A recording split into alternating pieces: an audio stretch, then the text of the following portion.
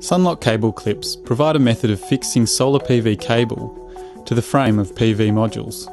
The clips are fabricated from stainless steel and are compliant with relevant Australian and New Zealand standards relating to the installation and safety requirements for photovoltaic arrays. An update to the standard states that cable ties are no longer suitable as a primary support unless they can provide a service life equal to or greater than the life of the PV system due to degradation from UV rays. Install clips.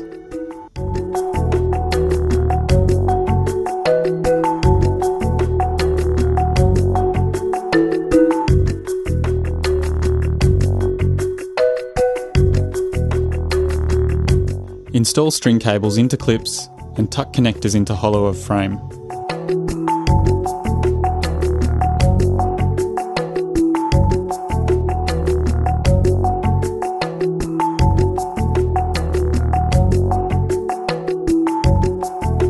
Clamp panels down on railing. Join the connectors between panels.